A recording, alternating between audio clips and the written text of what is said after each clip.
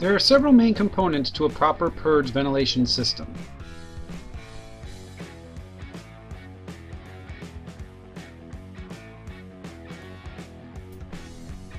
The makeup air unit.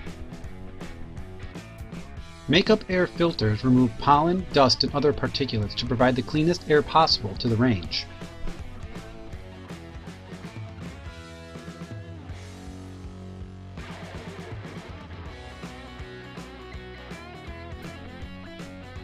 The exhaust fan.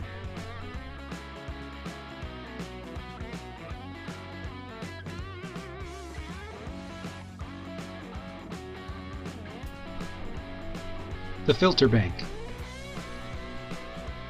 Purge systems employ a two-stage filtration to remove lead and other contaminants from the exhausted air. The first stage, a MERV 15 bag filter, removes large particulates. The final stage, a MERV 17 HEPA filter, removes virtually all remaining particulates. The graduated supply duct and Careys custom radial diffusers. The exhaust duct.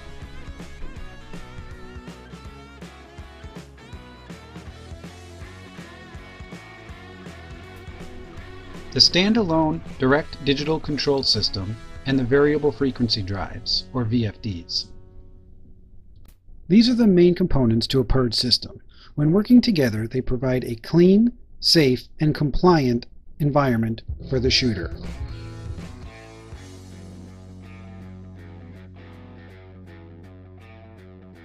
In a properly designed and balanced range, the smoke and particulates will move downrange away from the firing line. When a firearm is discharged, airborne particulate lead is generated and released into the environment. In order to protect the shooters and range employees, range ventilation must comply with OSHA, NIOSH, and the EPA standards. In order to keep contaminants from leaving the live fire area, the range must be a closed, sealed envelope. The ventilation system must also maintain a negative air pressure inside the range as relative to the rest of the building.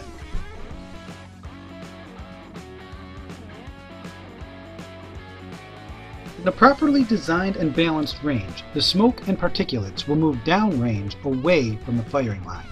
This is achieved by creating a wall of air that moves uniformly and consistently at 75 feet per minute across the range from floor to ceiling, with little to no turbulence. 100% outside air enters the system. That air is filtered and supplied to the range. The air moves at an evenly distributed and constant rate of 75 feet per minute across the range with no turbulence, moving smoke and contaminants away from the shooter. The air is then drawn through the exhaust duct.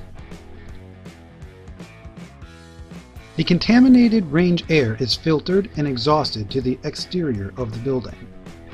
In many cases, the exhausted air is cleaner than the outside air in which it is being expelled.